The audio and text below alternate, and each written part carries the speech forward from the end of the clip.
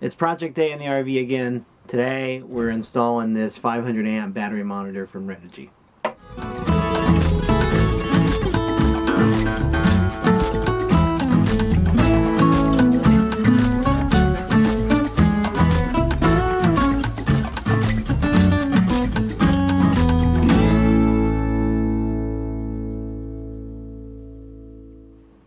Okay, so we learned that boondocking without proper battery monitoring kind of sucks.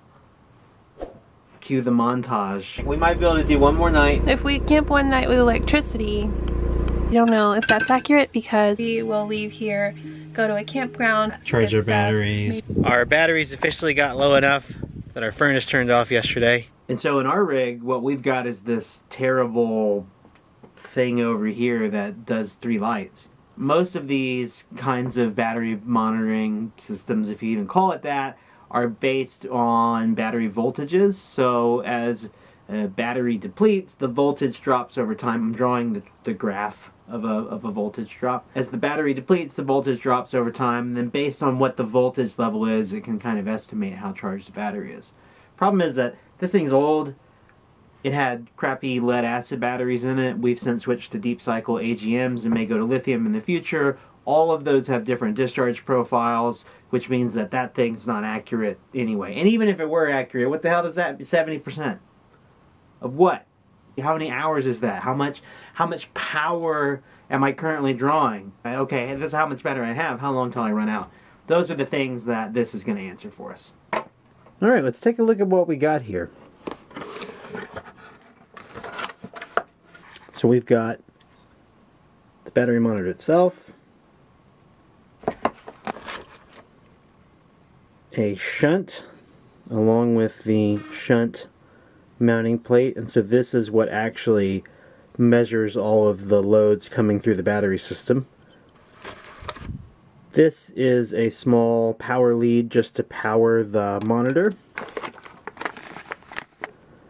And then this 6 meters of shielded wire is actually the data wire that will put stuff to the screen. So you have a full 6 meters of distance from the shunt to the screen of mounting flexibility.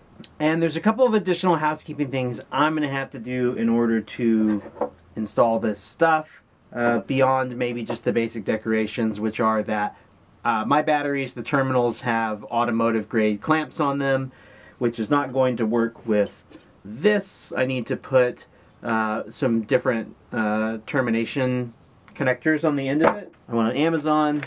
I got myself a kit of these because I've got some other electrical projects coming out very soon. More to come on that. But basically, just a bunch of different size copper battery cable terminations and shielding for me to use a heat gun and shrink them in place. So I'm going to need to change the terminals on our main positive and negative lead coming from the chassis. Everything's wired in everywhere else, so I'm not going to change anything except the wiring right at the batteries. And I'm going to need to change those out, and then I'm going to need to find a way to mount this plastic plate that holds the shunt. I think I know I'm going to do it, but I'm going to need some self-tapping screws, so I got those separately because it's a metal box that I need to be able to screw into. So I got some self-tapping screws, and that should be everything we need. Oh, and for tools, drill and a jigsaw. Now in our rig, the batteries are underneath the top step, so I've just got to pull this panel off to expose them and start working. Yeah, so these are the terminations in question. And these batteries have both kinds of poles on them, so I want to get rid of the clamp style and move to a bolt nut style like that. The positive one probably is okay. It's the negative one that needs to clamp onto our shunt the right way, and that's the one I probably need to change. Bastard. Cool. So this is the guy we're replacing. Now while I was in here, I decided to replace my jumper wires with a higher gauge one and color-coded because the old ones were just black. Getting this terminal off ended up being the hardest part of the project for me. I used a razor blade and a screwdriver to get the rubber off, and then I had my next problem, which was that the end was completely soldered onto the cable. I tried to use a heat gun to soften the solder and pull the end off, but ultimately had to end up getting a little more physical with it. So I finally got that off there. And I did that in a way that I neither condone or recommend. So I will not show you how I did that, but you know, life finds a way. I did not have in my kit of battery cable terminations anything remotely this thing. I didn't have the 0 gauge. So I went to the auto parts store and found this universal side post is what they call it, which is like for one of these screw-on posts, side post terminals. So let's see if I can get that to screw on the end and work for us. Like in theory it should work. I'm not super stoked about like how small of a connector this is. We'll see how well it works, but with battery connections and electrical systems, weak connections basically means heat. So if it's not connected well, it'll get hot, and that's dangerous. So what I'll do is I'll get it all hooked up and I'll verify that it works. And if it works, we'll put some load on it. We'll run the furnace, we'll run some fans, we'll pull some DC load, and then we'll check this for heat and make sure that it worked well. The new terminal ended up fitting great and never produced any heat underload, so that was a relief. It should be all wired up for a test run here. It's pretty easy to do, just follow the diagrams and the instructions, but there's a small positive lead off the positive end that gets screwed into this power terminal on the back, the green guy here, and that's just going to supply positive power to the monitor, and then the B negative side goes to the negative side of your battery. We follow that back, we go onto our negative pole here, and the P negative side connects to the negative side of your load. So just basically everything else, which in our rig is this 0 gauge cable that connects up to the rest of the electrical system. So not messing with any of that stuff. I've got it all wired up. I'm going to plug the unit in real quick to make sure it works before we like put everything away. Okay, cool. This seems to be working. Let's turn some power on. I turned on a couple lights and a vent fan, and you can see we're pulling 46 watts or about 3.5 amps out of the battery. Cool. Set my capacity, and now we're just watching it draw. This is the kind of thing I'd rather see more when we're actually in the RV, so I might mount it up here. Well, hello, fam. Where you were. And Henry said, now we'll know how many gallons of light we have left. Light gallons, that's Yeah, pretty much. Oh, I'm so stoked about this.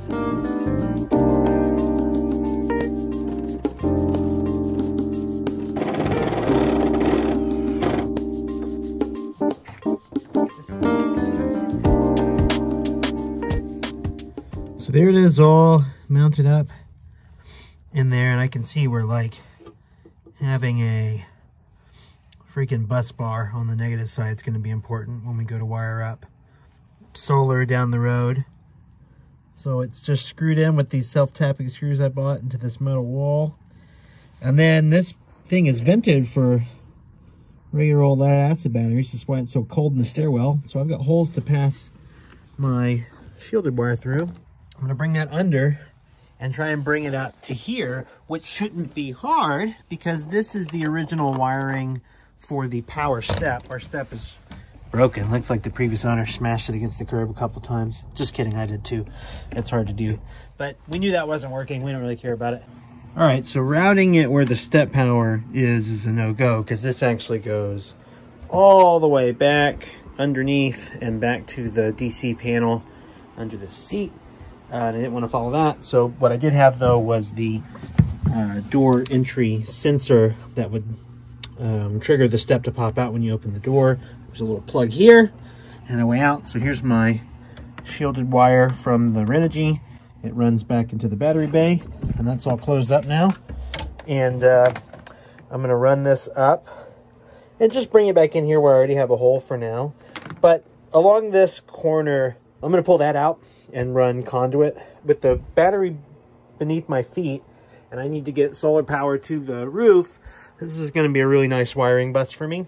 I'll end up putting conduit here to cover up this shielded cord that's just kind of dangle for now.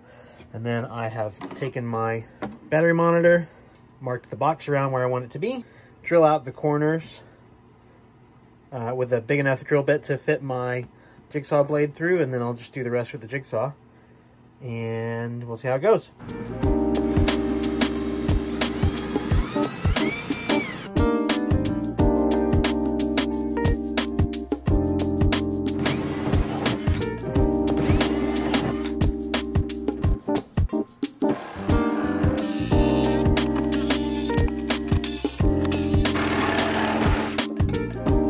Ta-da!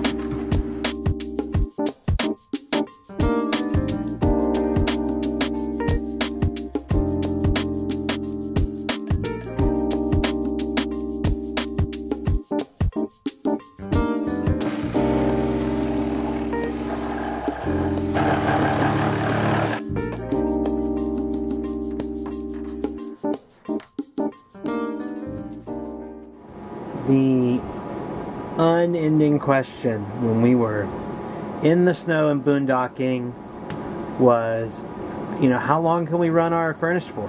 And now we know the answer is about 34 hours of runtime at our current levels with no other lights or anything on, but about 30, I would say 30 to 35 hours of runtime on the furnace. And now we know for sure. We don't have to wonder, which is awesome. It uses 80 watts to run. Alright, well, thanks for coming along for this one. It was a pretty easy couple hours in the afternoon, you know, plus or minus a trip to AutoZone. Really, really happy with how this turned out. It's going to be great on our boondocking trips to really know what our battery capacity is doing. And I know it doesn't look all the way finished up, and that's because it's not. I've got some open wires and stuff dangling there, but that's because next week, maybe it's next week's video, coming soon, next on the renovation is a 300 watt solar setup, and I'm really excited about that. And I'm going to be using this area here to do some wiring around the solar system. So I'm not closing it all back up just yet because I got more wiring to do, but man, am I excited about that. So thanks for watching, and we'll see you next time.